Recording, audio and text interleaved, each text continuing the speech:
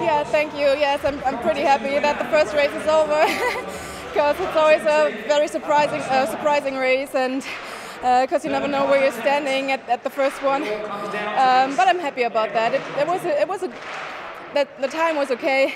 I wanted to run the standard for the European indoors. I did it today, so I'm happy about that, and I'm happy about making as many points as possible for the German team. Yeah, so I'm happy. I told you yesterday that I love running in the UK, and I don't say it just like this. I say it because I mean it. And yeah, they always do a great job, and you feel that athletics is a big sport in the UK. The next race will be Düsseldorf on Thursday and Karlsruhe on Saturday.